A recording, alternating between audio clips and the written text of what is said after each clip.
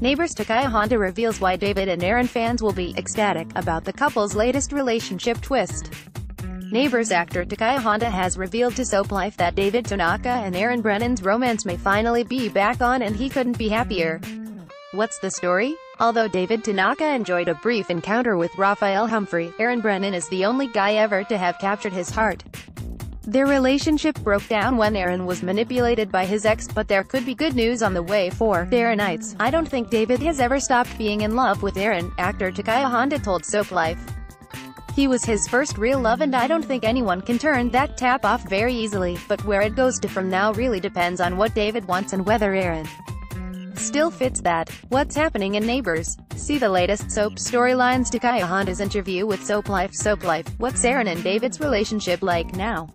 Takaya Honda, there's care and respect between them. But it really depends whether what happened with Rory is still too hurtful for David to deal with. Being with Raf taught David how to take the lead in the relationship, so he can have his wants and needs met, rather than always being the submissive partner. At first, he's bemused, and it feels a bit like they're being forced together by other people who have their own motives. Then Erin insists on telling David, in no uncertain terms, they belong together. How does David react? It gives him a good feeling, but there's also trepidation, as he doesn't want history to repeat itself and for the relationship to be like it was before. He feels he's grown, and for Erin to succeed, the relationship would have to grow, too. But the spark is definitely still there for him. What happens next? David finds himself buying Tyler's chair for Erin. This act shows just what kind of person he is.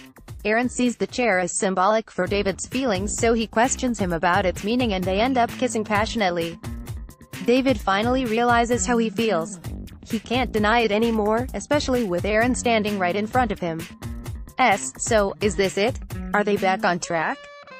Both David and Erin are still finding their way.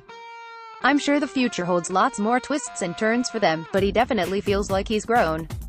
Hopefully this will make a difference. Could we be talking Ramsay Street's first gay wedding? That would be amazing, but David isn't someone who'd want to rush anything.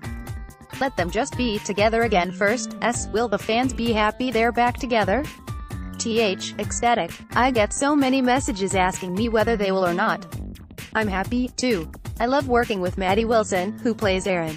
I'm really excited to see what happens next. Neighbours continues on C5.